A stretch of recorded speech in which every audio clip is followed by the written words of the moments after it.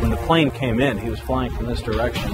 He was scud running, flying just underneath the cloud level when he came in and impacted on the mountain. Unfortunately, there was no way that they were going to live. This, of course, is part of the nose of the bomber. Here's the number of the aircraft. Absolutely unbelievable. One crash in particular, it's very tragic. Crew took off. Very early morning flight. It was dark. They were going to fly to the south. There was a little bombing range in Sarita. They were going to make a practice run, drop a few practice bombs, shoot off a few rounds with the .50 caliber machine guns, and then be back for breakfast.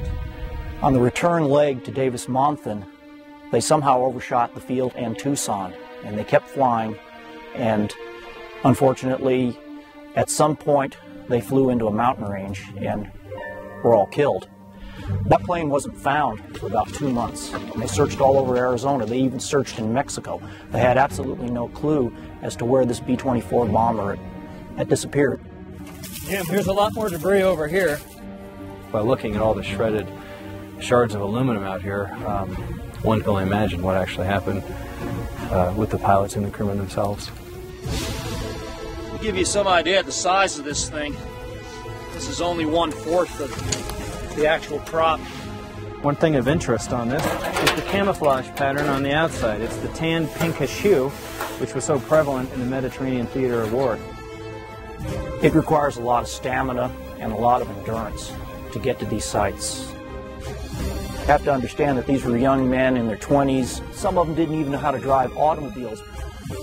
If you look at the numbers from 1941 to 1945, 6,000 aircraft were lost.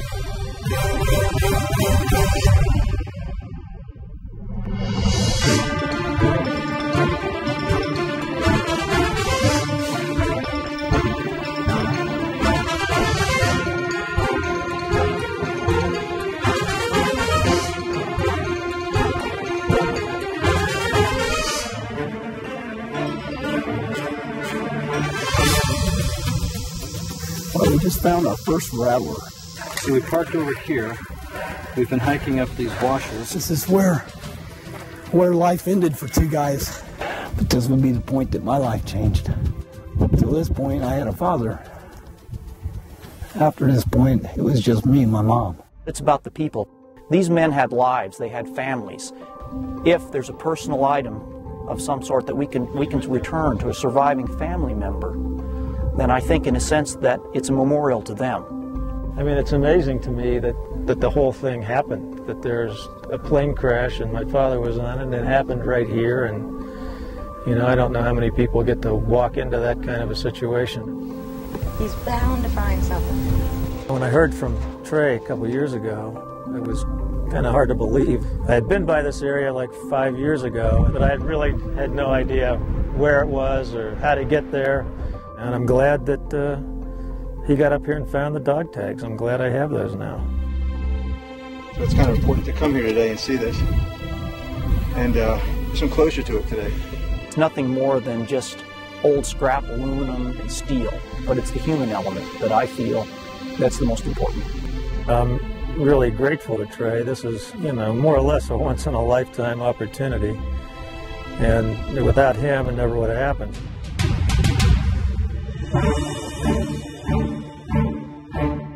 Trey found one of my father's dog tags up at the crash site. Then again, the bad part is we did find some human remains up there.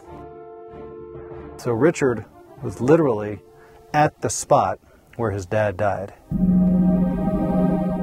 It's one of the most tragic events in Arizona aviation history, in the sense that 16 men died and it left roughly 30 kids without a father. There was a shroud of secrecy as to why the planes crashed, so lots of families who I contact are really surprised when I say, yes, I have a copy of the crash report. Not only do I have a copy of the crash report, but I know where the crash is. I've been there.